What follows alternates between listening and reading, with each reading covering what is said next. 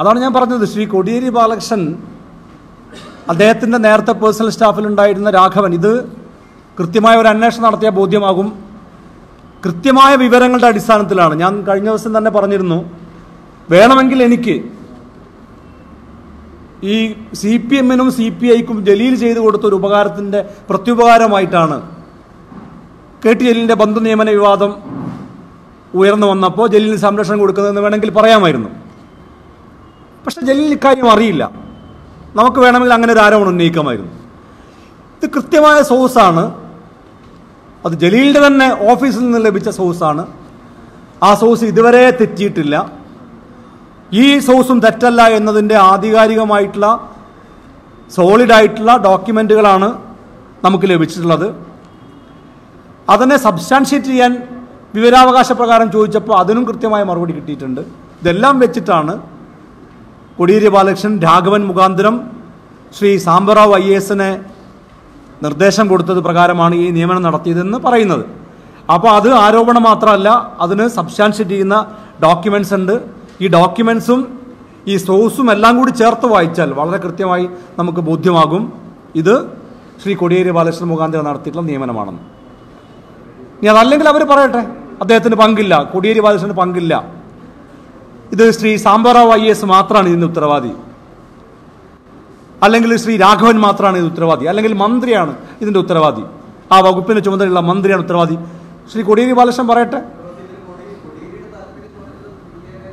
Party താല്പര്യമാണ്. അതെ അതെ അല്ല, അതൊക്കെ നമുക്ക് പിന്നെ പറയാൻ കഴിയില്ല. ഈ ലക്ഷ്മി നായരുടെ പിന്നെ ഇളയച്ചൻ്റെ മകനാണിത്. ഈ ലോ അക്കാദമി പ്രിൻസിപ്പൽ ലക്ഷ്മി നായരുടെ ഇളയച്ചൻ്റെ മകൻ കൂടിയാണ് ഈ നീലകണ്ഠൻ DS. അങ്ങനെയൊക്കെയുള്ള പരസ്പര ബന്ധമുണ്ട്. അപ്പോൾ കോടിയേരി ബാലകൃഷ്ണൻ ഇവരുമായി അടുത്ത ബന്ധമുള്ള ആളാണ്. ഒരുപക്ഷെ ബന്ധത്തിൻ്റെ പേരിൽ മാത്രം ആയിക്കൊള്ളുന്നില്ല, പാർട്ടി തീരുമാനമായിരിക്കാം. അതുകൊണ്ടായിരിക്കാം ശ്രീ കോടിയേരി ബാലകൃഷ്ണൻ നിർദ്ദേശം. അതൊക്കെ അന്വേഷണത്തിലൂടെ വ്യക്തമാവുള്ളൂ. ഇത് കോടിയേരി ബാലകൃഷ്ണൻ്റെ മാത്രം വ്യക്തിപരമായ താല്പര്യമാണോ, അതല്ലെങ്കിൽ പാർട്ടി ഇടപെട്ട് തീരുമാനിച്ചതിൻ്റെ ഭാഗമായിട്ടുള്ള ഒരു നിയമനമാണോ? കാരണം ഇതൊരു ചെറിയ നിയമനമല്ല, ഇതൊരു വലിയ ശമ്പളമുള്ള കേരളത്തിലെ തദ്ദേശ സ്ഥാപനങ്ങൾ മുഴുവനും. എന്നാൽ ഏറ്റവും വേറൊരു കാര്യം ഞാൻ ചോദിച്ചു, ഇദ്ദേഹം എന്തെങ്കിലും ചെയ്തിട്ടുണ്ടോ? ഇദ്ദേഹം ഈ ജോലി ചെയ്ത് ഈ അപ്പോയിൻമെൻറ്റ് കിട്ടിയതിന് ശേഷം ഇത്രയും വർഷത്തിനിടയിൽ ഇദ്ദേഹം ചെയ്ത എന്തെങ്കിലും ആക്ടിവിറ്റിയെ സംബന്ധിച്ച് എന്തെങ്കിലും റിപ്പോർട്ട് നൽകിയിട്ടുണ്ടോ എന്ന ചോദ്യം ചോദിച്ചപ്പോൾ ഒരു ആക്ടിവിറ്റി ഇദ്ദേഹം ചെയ്തതായി റിപ്പോർട്ടില്ല എന്നാണ്. അപ്പോൾ ഇദ്ദേഹം ഒരു വർക്കും ചെയ്തിട്ടില്ല.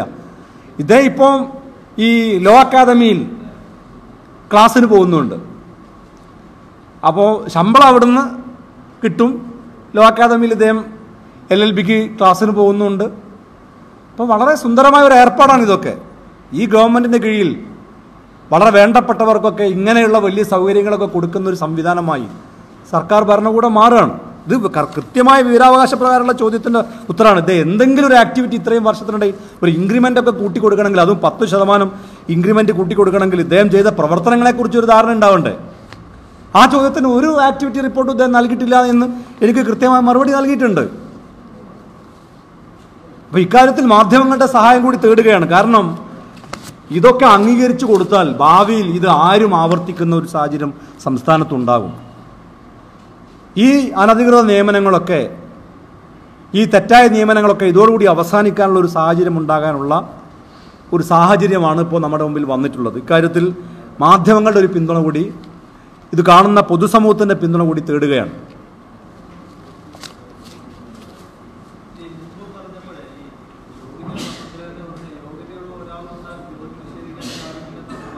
അതെ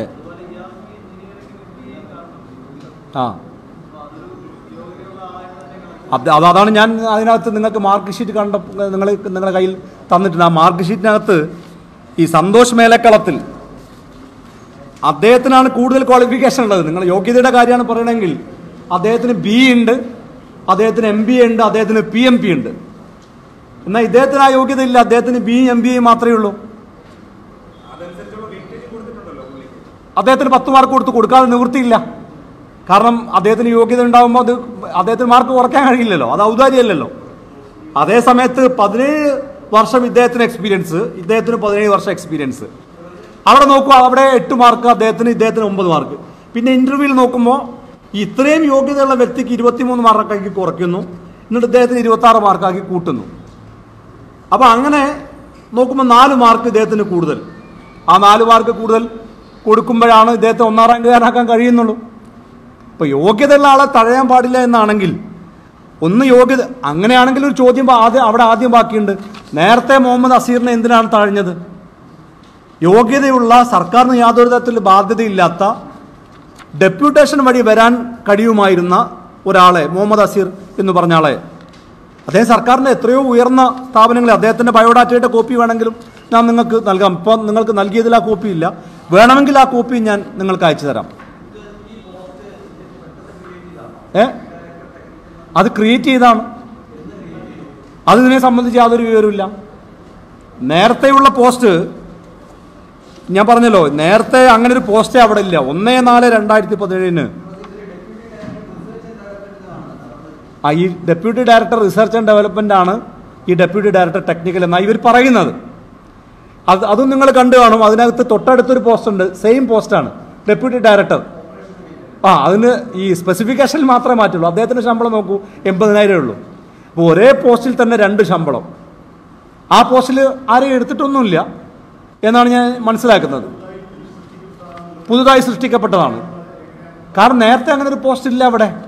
നേരത്തെ പോസ്റ്റ് ഇല്ല എന്ന് മാത്രമല്ല, നേരത്തെ ഉള്ള പോസ്റ്റിലേക്കാണ് 1/4/2017 അപ്ലിക്കേഷൻ കോൾ ഫോർ ചെയ്യുന്നത്.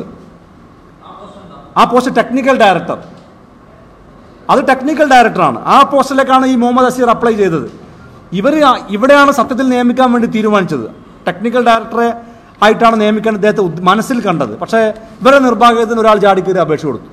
അദ്ദേഹം നോക്കുമ്പോൾ ഡെപ്യൂട്ടേഷനുമാണ്. അദ്ദേഹത്തെ മാറ്റി നിർത്താൻ ഒരു കാരണവും കാണുന്നില്ല. പിന്നെ ഇവർ ചെയ്തത് അത് അവിടെ വെച്ചു, എന്നിട്ട് വേറൊരു പോസ്റ്റ് ക്രിയേറ്റ് ചെയ്തിട്ട് അപ്ലിക്കേഷൻ കോൾ ഫോർ ചെയ്തു. അപ്ലിക്കേഷൻ കോൾ ഫോർ ചെയ്തപ്പോൾ പിന്നെ ഇദ്ദേഹം അപേക്ഷ കൊടുക്കൂല. കാരണം ഇദ്ദേഹത്തിൻ്റെ അപേക്ഷ നിരസിച്ചു ഒന്നും എവിടെയും പറഞ്ഞിട്ടില്ലല്ലോ.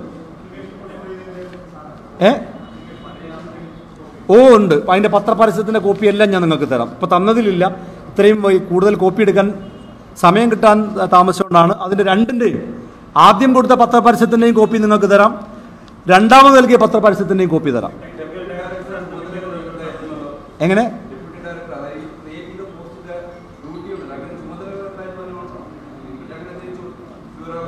ഇല്ല, ചോദിച്ചിട്ടില്ല. അദ്ദേഹത്തിൻ്റെ നോട്ടിഫിക്കേഷനിൽ പറയുന്നുണ്ട്. അത് എന്തൊക്കെയാണ് അതിൻ്റെ നോട്ടിഫിക്കേഷനിൽ പറയുന്നുണ്ട്, ചുമതലകൾ. ആ 2 ചുമതലകളും ഏകദേശം ഒന്നാണ്. ഈ ടെക്നിക്കൽ ഡയറക്ടറുടെ ചുമതലയും മറ്റേ ഡെപ്യൂട്ടി ഡയറക്ടറുടെ ടെക്നിക്കൽ ചുമതലയും ഒന്നാണ്. നടന്നിട്ടില്ല, ആരും നിയമിച്ചിട്ടില്ല.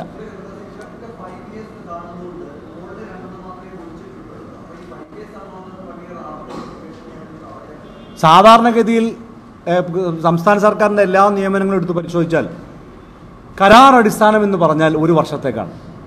1 വർഷം കഴിഞ്ഞാൽ അത് പുതുക്കി കൊടുക്കുകയാണ് ചെയ്യുക. സാധാരണഗതിയിൽ ഗവൺമെൻറ്റുകൾ അവർക്ക് താല്പര്യമുള്ള അല്ലെങ്കിൽ ആ പോസ്റ്റിലേക്ക് ഫിറ്റാണെന്ന് കണ്ടാൽ ഓരോ വർഷം കഴിയുമ്പോൾ പുതുക്കി കൊടുക്കും. പക്ഷെ 1 വർഷം കൂടുതൽ 5 അങ്ങനെ പാടില്ല. ഞാൻ ബന്ധപ്പെട്ട സർക്കാർ ഉദ്യോഗസ്ഥന്മാരുമായി സംസാരിച്ചപ്പോൾ, രേഖാമൂലം എനിക്ക് കിട്ടിയിട്ടില്ല, സംസാരിച്ചപ്പോൾ മനസ്സിലാക്കിയത് 5 വർഷം എന്ന കരാർ തന്നെ കൊടുക്കാൻ പാടില്ല. അങ്ങനെ കരാർ കൊടുത്താൽ തന്നെ സർക്കാരിന് അത് ബാധ്യതയാവും. എല്ലാ കരാറും 1 വർഷത്തേക്കാണ്, അത് കൃത്യമായി പറയാറുണ്ട്. പക്ഷേ ഇതിൽ പരസ്യം ചെയ്തപ്പോൾ കരാർ എത്ര കാലാവധി എന്ന് പറഞ്ഞിട്ടേ ഇല്ല. എന്നാൽ ഇവർ കോൺട്രാക്ട് സൈൻ ചെയ്യുമ്പോൾ അതിനകത്ത് 5 വർഷം എന്ന് പറയുകയും ചെയ്തു.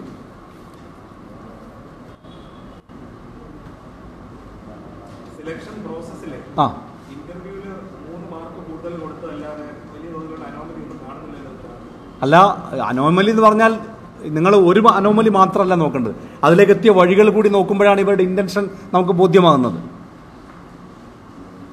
അത് ഞാൻ പറയട്ടെ, ആദ്യം ഇവർ ചെയ്തത് ടെക്നിക്കൽ ഡയറക്ടർ പോസ്റ്റിലേക്ക് നിയമിക്കാൻ നോക്കി. അദ്ദേഹത്തിന് വിടുതൽ സർട്ടിഫിക്കറ്റ് കിട്ടിയില്ല, അപേക്ഷ കൊടുക്കാൻ കഴിഞ്ഞില്ല. ആ പോസ്റ്റിലേക്ക് അപേക്ഷ കൊടുത്ത ആളെ നിയമിച്ചില്ല, ആ പോസ്റ്റ് അങ്ങനെ തന്നെ മാറ്റിവെച്ചു. എന്നിട്ട് വീണ്ടും ഒരു പോസ്റ്റ് ഉണ്ടാക്കുന്നു, ആ പോസ്റ്റിലേക്ക് അപ്ലിക്കേഷൻ കോൾ ഫോർ ചെയ്യുന്നു. ആ അപ്ലിക്കേഷൻ കോൾ ഫോർ ചെയ്തതിൽ ഇദ്ദേഹത്തിനേക്കാളും യോഗ്യതയുള്ള ക്വാളിഫിക്കേഷൻ എന്ന് പറഞ്ഞാൽ ഇവരുടെ നോട്ടിഫിക്കേഷനിൽ പറഞ്ഞ ക്വാളിഫിക്കേഷൻ ഇദ്ദേഹത്തിനേക്കാളും അതായത് പ്രിഫറൻസ് കൊടുത്തപ്പോൾ PMP ഓർ MBA എന്നാണ് പറയുന്നത്, പ്രിഫറൻസ്. അപ്പോൾ അവർക്ക് പ്രിഫറൻസ് ഉണ്ട്. അപ്പോൾ ഇദ്ദേഹത്തിന് PMP ഉണ്ട്, മറ്റേ ആൾക്ക് PMP ഇല്ല. അപ്പോൾ ക്വാളിഫിക്കേഷൻ ഉള്ള ആളെ മാറ്റി നിർത്തുന്നു. അത് വളരെ കൃത്യമാണ്. PMP എന്താണെന്ന് സത്യം പറഞ്ഞാൽ എനിക്കറിയില്ല. ആ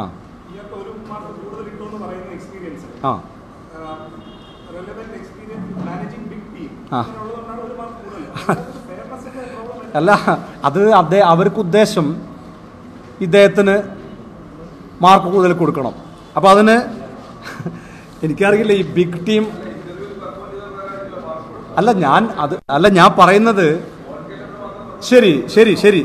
ശരി നമ്മൾ ഒരു ഇന്റർവ്യൂ മാത്രമാണെങ്കിൽ നമുക്ക് ആക്ഷേപമില്ല.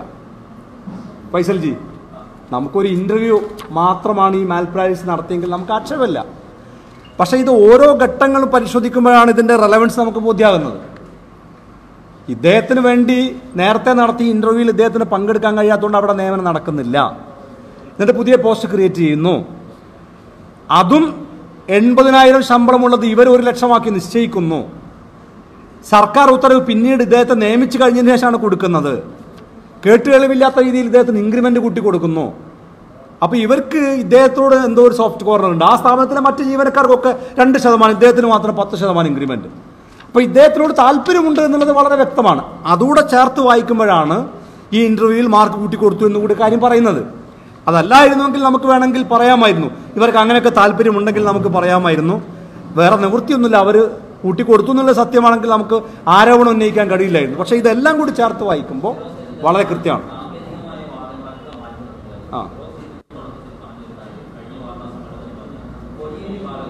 The Kottakkal Cooperative Urban Bank Limited, Head Office, Kottakkal. 24 branches. Bound to generation since 1937. Seenat Silks and Sarees, Metro Plaza, Thiru Road, Kottakkal.